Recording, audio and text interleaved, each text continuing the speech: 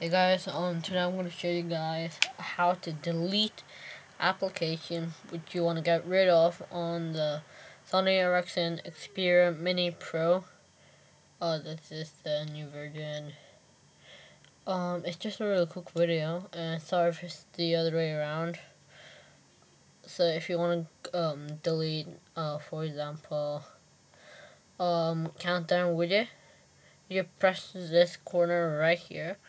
So if you're holding your phone right now, it's gonna be on this corner. Oh crap!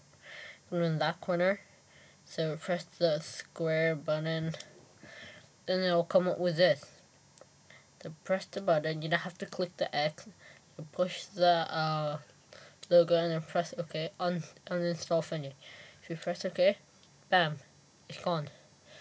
So it'll give you more space. And thank you for watching, and hope you like this video.